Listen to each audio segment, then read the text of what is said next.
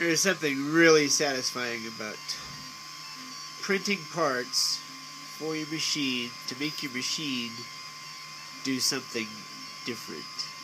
So that piece of plastic up here, that somewhere if my finger will get in their picture, right there, I printed that. I had to modify it.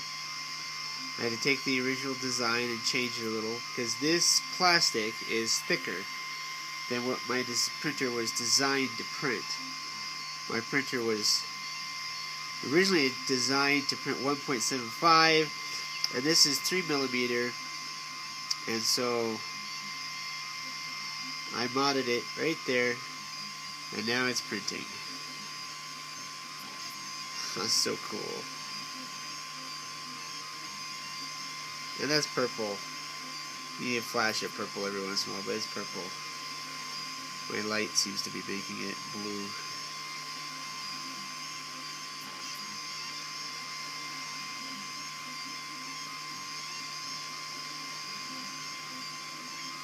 I think I'll print another one of these heads.